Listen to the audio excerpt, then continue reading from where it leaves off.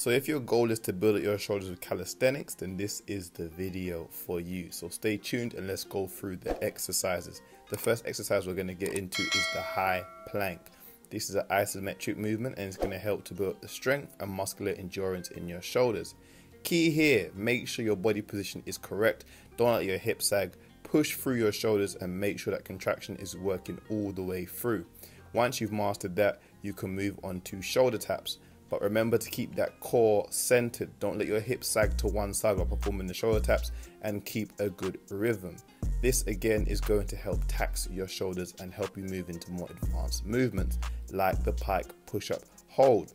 Great again for muscular endurance in the shoulders. Remember, the body position is again key here. Once you've mastered this for a good couple of seconds and reps, then you can move into the full pike push-up. You want to make sure the form is correct on the pike push-up.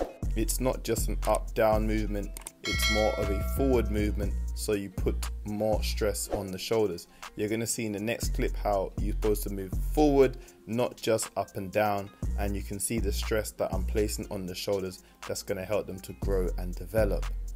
Once you've mastered the normal pike push-up, you can elevate your feet, and this adds more weight to the movement. Next, you have wall handstands. If you cannot do a full handstand yet, which I'm sure most beginners can't, then you can work on wall handstands, which is going to help build into that full handstand. Next, we've got the pseudo planche hold. This is again going to put a lot of stress on the shoulders. It's an isometric movement, but it's going to help to build up that muscular endurance in your shoulders.